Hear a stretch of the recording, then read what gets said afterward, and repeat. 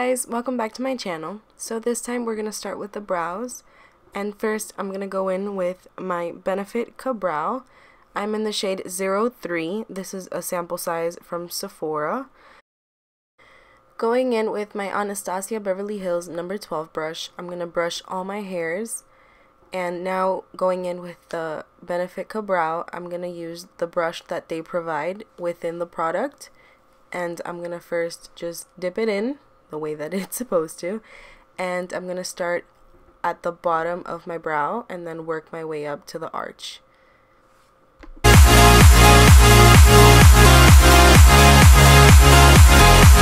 I really don't like gel products in my brows. I think it looks really strong on me, but surprisingly this one was very good and I really liked it. So now I'm just going to brush my hairs again, and then I'm going to go in with my Anastasia Beverly Hills brow setting gel, and this is just going to go directly on my hairs, brushing them upwards, making sure that no hairs are downwards.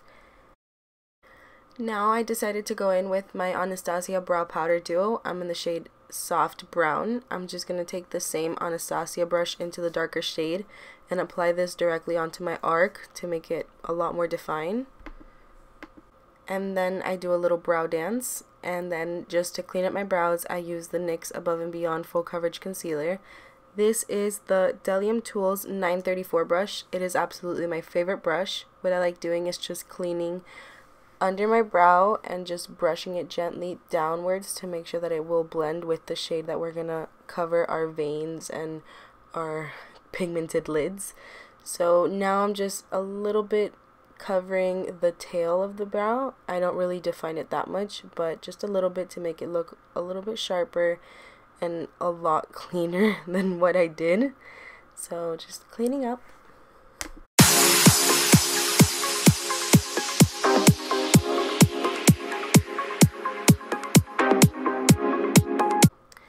To fix the pigmentation on my eyes, I'm going to go in with MAC Soft Ochre Pro Longwear Paint Pot. This is just going to even out the skin tone so we have a very beautifully clean slate. I'm using the Bare Minerals Max Coverage Concealer brush.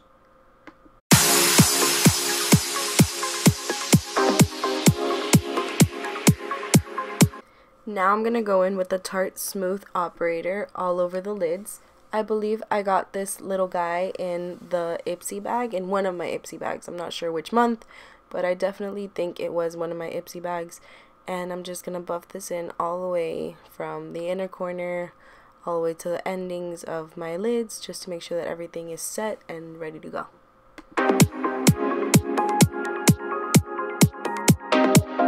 And now for the star of the show. This is the Anastasia Beverly Hills Modern Renaissance eyeshadow palette. It just came out this month. It is absolutely beautiful and stunning in every way. I fell in love with it as soon as I opened it. So I just wanted to show you guys this. This is the Veramona Color Switch Duo, and basically you just rub in your brush and it cleans it completely, and it's amazing. So first shade I'm going into is Burnt Orange. I'm taking this with a Morphe M330. And I'm just buffing this all over the crease and just pretty much all over sloppily. It's meant for my transition color and it doesn't make a big difference, but during the blending process it will. Now I'm going in with Skone Cosmetics Luxe Doubler Eye and Lip Pencil. This is in the shade 18 Wine. I'm gonna trace out exactly where I want my cut crease to begin going upwards. So I'm just making this a little bit above my natural crease.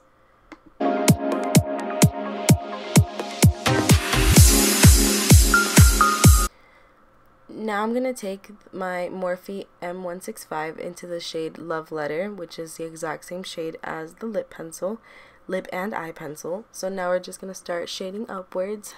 It's a lot of blending and it just takes some time, but in the end it does come out looking nice. Now going in with the Morphe E36, it's just a bit thicker and a lot stronger as a brush, and it's just going to help with the blending process.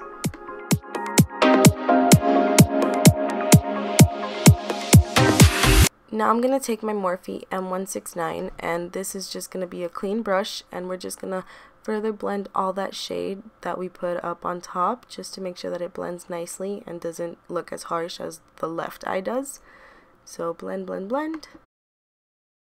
Just going back in with the pencil to sharpen up that edge, and then I'm going to take the same brush into burnt orange and just further blend everything, make it look all seamless. Now I'm going to take my Sigma E58 and I'm going to go into the shade Buon Fresco, and this is going to be all over our lids, and this is just a very pretty lavender matte shade, and it's perfect for this look. Now going in with the Revlon Photo Ready Eye Art in the shade Desert Dazzle, I'm going to line directly under the cut crease, just to add a little bit of sparkle in it. This is by far my favorite eyeliner on earth. This is the NYC liquid liner in the shade Blackest Black. It is the best eyeliner from the drugstore. It is legit $2 and it's amazing. For mascara, I'm using the Too Faced Better Than Sex mascara, and I'm just gonna prep my lashes for false lashes. So for lashes, I'm going to go in with Cake Face Beauty lashes. I love these lashes. This is in the style Sophisticated. I'm using the Duo adhesive for false lashes, and I love this glue. I love these lashes. Perfect combination.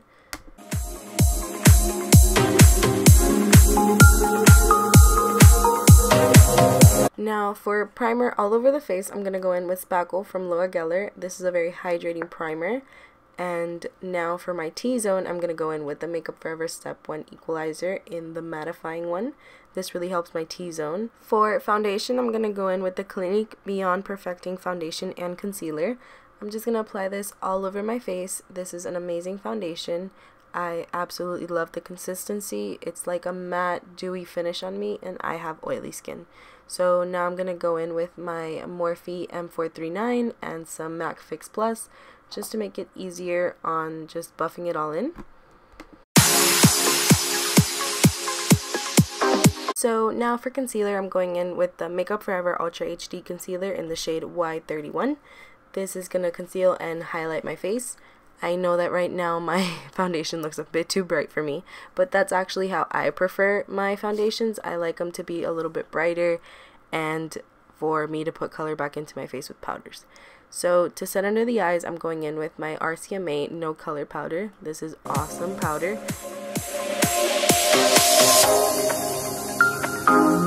And now to put color back into my face, I'm going to go in with my BH Cosmetics Studio Pro Foundation Powder, or Powder Foundation in the shade 230. This is awesome powder foundation. I actually found out the real price. It's $5 and it's awesome. So now to bring them cheekbones out, I'm going to use my favorite Kat Von D Shade and Light palette. I'm going in with that middle shade, which is legit crying right now because I hit pan. And I'm using the Vasanti Blush Brush in number 7. I love this brush. For blush, I'm going into Hot Makeup's Red Carpet Ready blush in the shade Joyful. It is so beautiful. I'm going to use the Morphe E31, and this is just an awesome blush brush. And I'm just going to pat this on the apples of my cheek and just feather it outwards on my face so it can meet that contour. Highlight, I'm going to use the Violet Voss highlighting powder. Going in with my Luxie 522 brush, I'm just going to highlight my cheekbones, and for the under eyes, I'm just going to buff in Love Letter all across my bottom lash line. So for lips, I'm going to go in with Gerard Cosmetics Hydra Matte Liquid Lipstick in the shade Gravity. I absolutely love this shade. It is between a plum, gray, purplish. It has those purple tones, but is very muted down like a cold shade. So I absolutely love this lipstick, and the long wear of it is amazing. Okay guys, so that's the finished look. I absolutely love the way it came out. I love the way the eyes and the lips coincide with each other. So if you guys liked it as much as I loved making it, I hope you guys can give me a thumbs up. Please subscribe to my channel and make sure you comment below what you guys would like to see in my next video. Thank you so much for watching. Bye!